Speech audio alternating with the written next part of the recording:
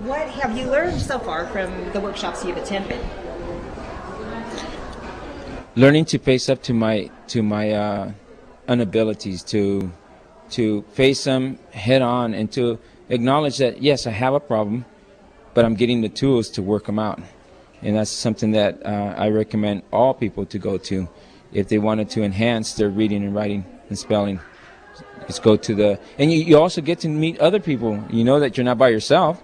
You're with other learners that you can share your feelings, your thoughts, and even how you acquired techniques to teach yourself. What brought you to your library literacy program when you started? Not being able to leave notes for my wife, or leave notes for my kids, not being able to read to my grandkids. That's what's really brought me back to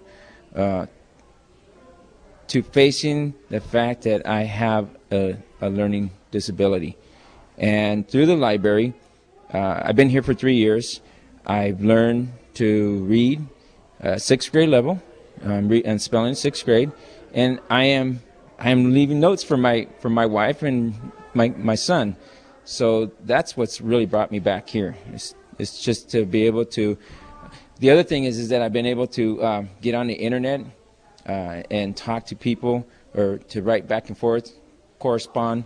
I have a friend at war, and I'm able to correspond with him, see how things are going with him. So that's what's been given to me through the library, through this program. Going through this program has given me the freedom to know that, hey, I can do it. And if we look for the tools and we receive anything that anybody has to offer, we will become free. And I'm right here telling you, I'm free. I'm becoming free.